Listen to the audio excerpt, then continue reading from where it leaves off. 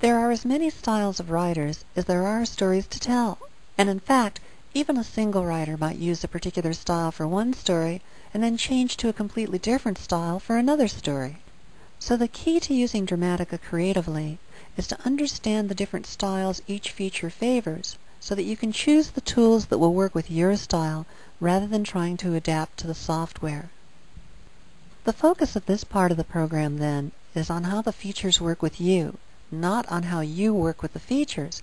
If you want to understand how to use the various features, then go to the other part of the program, using the Dramatica software, and you'll get detailed explanations of what each feature does and how to make it do that.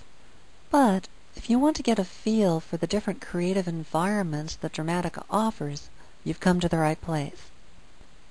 What follows then is divided into three parts. First, an overall look at the Dramatica software as a creative tool.